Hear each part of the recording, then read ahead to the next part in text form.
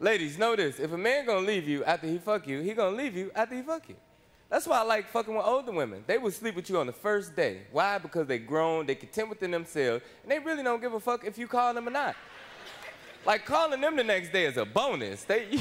You call them, they look at their phone like, oh, how sweet, he called.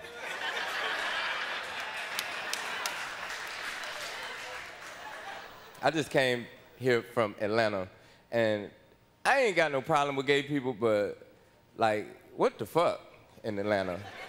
That shit is out of fucking control. We are the minority. If you're a man that like vagina, you are the minority in Atlanta. I don't understand this shit. I don't get gay from this perspective. Like, you ever seen a gay couple, and it's like a dude and some feminine dude?